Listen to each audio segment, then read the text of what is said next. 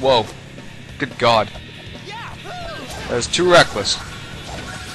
Sonic needs to calm down. Why the hell am I... Oh, I forgot. This is the room that's being retarded. I gotta do a little bit of this. Whatever. It's gonna shoot us back down to the bottom. We get another chest of rings for some reason. And now we go up to the very tippy top. I went down the wrong one. How was I supposed to know which one was which? Okay, so now go for left. There we go. And all the way up to the top. Speed break. Finished. Oh God.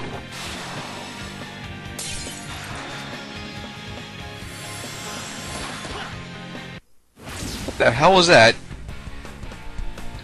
They couldn't put him in the right direction? He just faced backwards. Oh, I went the wrong way. Jump back. I even having the balls to turn around. Sonic, he's gutsy. Hell yeah.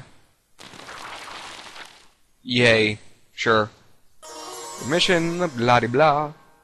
Blah de blah de blah. Cutscene. Whew. Okay, so about the fire genie then.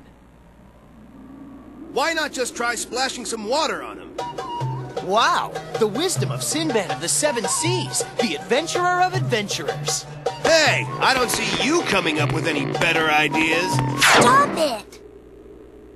The problem is, how are we going to get enough water to put out a fire genie, right? Oh, I was getting to that. Ah, You see, the pirates who locked me up here took the water blue ring I use to control storms. A water blue ring. first a fire genie and now pirates, huh? The Arabian Nights really are worlds of endless adventures, aren't they? Yeah, you gotta know the Knuckles genius really shows in this whole area.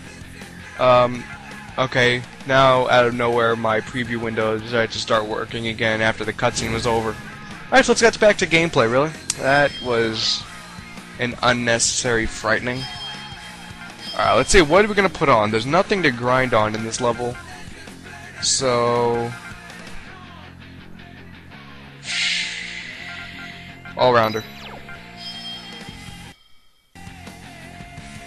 Okay, it actually just started freezing again, so that's the end of this part. Check out the next part and we will start up this level. Bye-bye.